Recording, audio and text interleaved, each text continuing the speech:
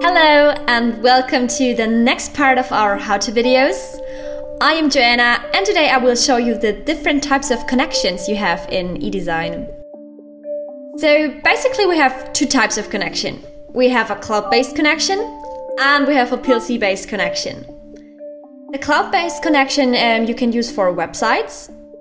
With the PLC-based connection you have two types of protocols. For example, our eWeb, which is best suited if you want to use our elrest PLC, or OPC-UA, which is best if you have different PLCs from different manufacturers. For example, from Vago, Siemens, or Beckhoff, or of course elrest. How that works, I will show you now. First, we go to the editor area. So, let's take a look at our connection types. First, we want to create a PLC-based connection. You can choose any name. I call it Siemens, because I want to connect the Siemens PLC via OPC-UA with eDESIGN. Enter your IP address.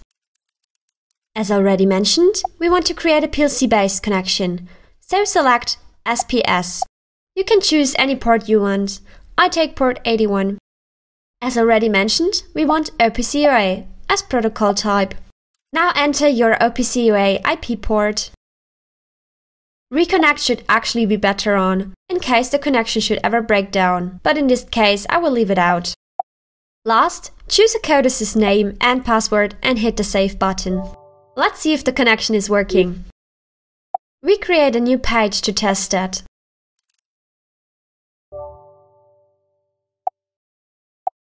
Create any container and enter the edit mode. Insert a gauge and place it. You can also choose the thickness and the color of the gauge here. You will see it in the front end. So that it addresses the PLC from Siemens, we can select here our connection, which we have just created, and select the variable path. Then we add a control element to be able to control the PLC and the gauge. Again, select the same connection and the connection path. Hit the Save button and select this page as your default page by selecting the star. Let's see if it worked, and as you see, the gauge is moving. Let's zoom out to see the whole thing. As you see, not only the gauge, but also the PLC is reacting.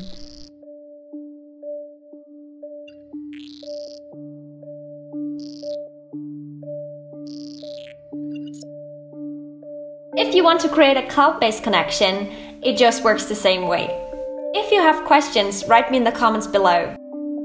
And I hope you enjoyed the video. If so, don't forget to hit the like and subscribe button, and I hope to see you in the next video. Bye!